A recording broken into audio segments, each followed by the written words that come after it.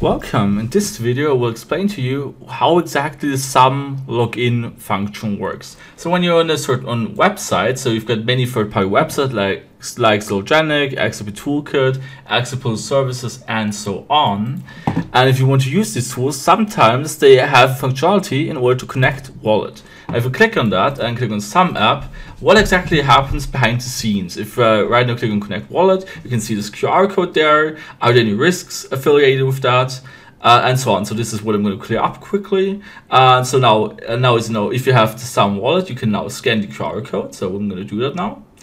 And yeah, what kind of data is being passed over? And so wait a sec. So I'm just going to sign this here. So you can sign it on your phone, and we're more or less quote unquote logged in. So what happens in the background there? So is it safe to use the connect function? Yes, it is totally safe. So what permissions does the party, so in this case Slowgenic, have if you sign in? The only thing they can do is they can send you a payload, more or less, so a transaction to your phone, and they can ask you if you want to sign it. But if you do, but they can't sign things on your behalf. So everything that happens has to be signed on your behalf. And what kind of data do they get if you sign in? The only thing they know is your address. So I can even show you that on a more granular level. So if we now do a login, so I'm just going to disconnect here again, and we can actually now check out the request here. So if we click on Connect Wallet, there's going to be a there's going to be a payload in the background. Well, if I now click on XUMM app, my bad, Connect Wallet, so now there's the payload. And now it's just more or less just giving them the capability of, like as mentioned, sending payloads or pushing payloads to your phone, where you can then decide how you want to continue. So as mentioned, they can't sign on your behalf, they can't do anything. The only thing they know is that you have, well, they know the account address, but not what kind of person and so on. And there we are, perfect. So we can now see here what was signed, more or less. Yep. So this is all this is all the data they get. So if you click here, I'm just going to click on the post request here. So the only thing they get here is you can see if it was submitted, signed, and so on. So you can see here I just signed it. They just get a little bit data when it was signed and so on.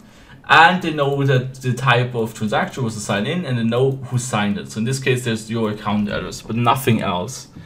Yeah, that's the sign in function. So as mentioned, it doesn't matter if you click on disconnect wallet or not. So it doesn't give them any special power to, I don't know, take your funds or remove them or whatever.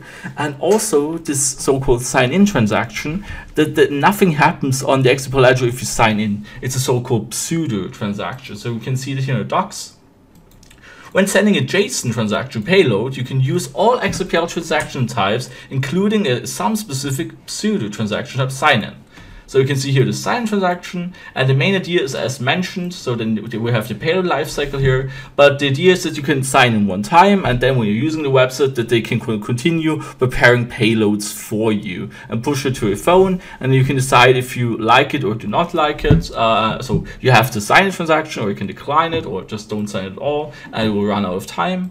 And yeah, that's exactly how it works. So if you click on XUMM sign in, the only thing that this website can do after connected is send a notification to my phone in this case and tell me, yeah, I've got something for you prepared. Would you please sign that? So now I can, let's mention I'm connecting a wallet here. And if I do, for example, something, let's say I want to do an account set, or I don't know, let's do, well, let's say I want to delete my account, why not? Oh, well, it's impossible right now. I'm just thinking what I should do. Well, let's say I'm just going to set a, what's the name? I'm going to set my regular key to account 1. Let's do that. So if I do that again, so right now I'm quote unquote signed in. And the only thing that website can do is if you click on confirm, now my phone gets a push notification. And it's telling me, yep, somebody wants you to sign something, and it's completely up to you, so up to the end user, if the user wants to sign it. And if it thinks that's defined, then we can decline it or close it or ignore it. And yeah, that's more or less how this entire sign-in functionality works. And also there are no real risks affiliated with that. However, when you're signing transactions, please always read what you're signing. So right now, okay, I can't start my emulator right now. but the most important part is when you get a push notification, please read what is on there. You can see if it's sending a trust line, if the thing is, if it's an offer, or so if it means that you want to trade, or if you're doing, so always check what you're signing. That's really more or less very important to do, that you act exactly. So now I can do it quickly. So now I'm going to sign in again, one last time showing you that. So I'm going to enter my super secret password. Perfect. So I'm going to disconnect here again.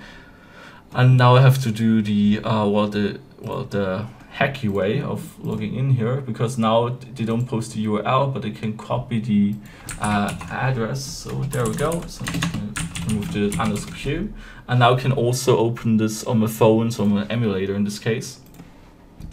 And if I do that, you can see that, okay, oh, now I've got the image, my bad. Obviously it's not what I intended to do. I actually wanted to copy, right, that doesn't work. My bad, I had .png still in there. Okay, my bad. Cool. So I just did a mistake here, and if I just paste it again, then there we go. Now I can just open it in the app. I can sign it as mentioned with xrpdev.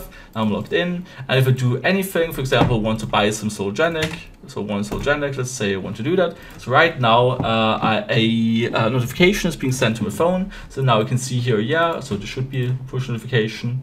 Maybe it's not showing up right now. Okay, oh yeah, because I probably have, so yeah, it's showing up on my other phone, I guess. No, isn't it? Okay, so I'm just gonna try it again. Okay, let's try it again. My bad, maybe there's something wrong here. But generally speaking, you should get a push notification to the phone you signed in on. And yeah, that's how it works. So right now I can't really tell you, so it seems to be buggy because we're just signed in twice or whatever. But yeah, that's how all of it works. So as mentioned, so the only thing I would say, the most important part is please always check whenever you sign something, please read the text carefully. So it shows up on the phone, and it shows exactly as mentioned what the purpose is, or what it wants to do. So right now I'm just gonna try it one last time, and this time, but I'm gonna this time click on not received, and then I can just copy again the QR code just to show you more or less how the sign in looks. So 1, 2, 20. There we go. And as mentioned, so then a push notification will come. So this is the old payload. There we go. So if I now look at the payload that has been prepared for me, so the transaction website can prepare for me, you can see here, this is right now on a type, and to type in blue, you can see the type of transaction it is. And right now it's a create offer, means it's a trade. And right now it shows you I want to sell 1.7 XRP in exchange for 1 solo. There's a 0.01% fee. And there's a memo, and now I can just slide and sign it. If I don't do that, nothing will happen. And I can also click on close and click on decline if I don't want it to happen. And yeah, that's exactly how the sign works. So maybe it works now. I'm giving you a notification. Want it? Still not. Okay, well, never mind. And yeah, that's more or less everything there is to tell about that. You can also read about it in the payload life cycles and so on. Would I recommend disconnecting the wallet from websites? So generally speaking, probably, because so these websites, however, can still submit transactions to you, and then you might well, accidentally sign it. But overall, there's no risk affiliated with being signed in. For example, oh no, you forgot to log out from some community or XML service. Oh no, I forgot to log out from Sologenic. It's usually no problem. But the most important part, and the most important part is just please check exactly what you're signing. So when something shows up on SUMM and it's showing slide to the right to accept, then you need to understand what you're exactly signing here. Okay, yeah, that's all the well, security measures, security guidance I can give you here. Yeah, and also what I've seen a lot, please write down your secret keys. So please write down the secret numbers. There and there hear people losing the secret numbers. So when you have like these, I'm just going to generate one here. If you have these numbers here, you have to write them down and keep them safe. If you lose you cannot retrieve them from the SUMM app, and if you lose your phone, you will not be able to access your account at all. So it's more or less, it means that you lost your private keys. So please write them down, safeguard them, and don't lose them. Or at least back them up at multiple places, maybe into a file on a USB stick where the file is encrypted, and so on. So please take adequate measures. Alright, so yeah, that's it for this video. I hope it was helpful for understanding the XUMM login. Yeah, see you in the next video.